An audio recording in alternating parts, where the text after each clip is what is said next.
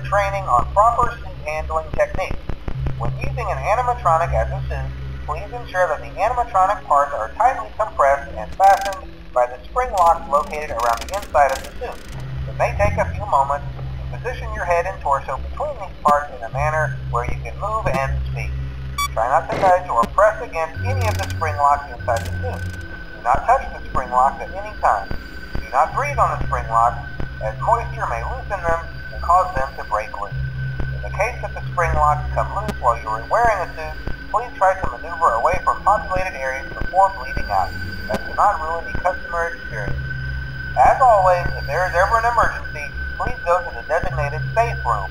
Every location is built with one extra room that is not included in the digital map layouts programmed into the animatronics or security system. This room is hidden to customers, invisible to animatronics, and is always off camera. As always, remember to smile. You are the face of Freddy Fazbear's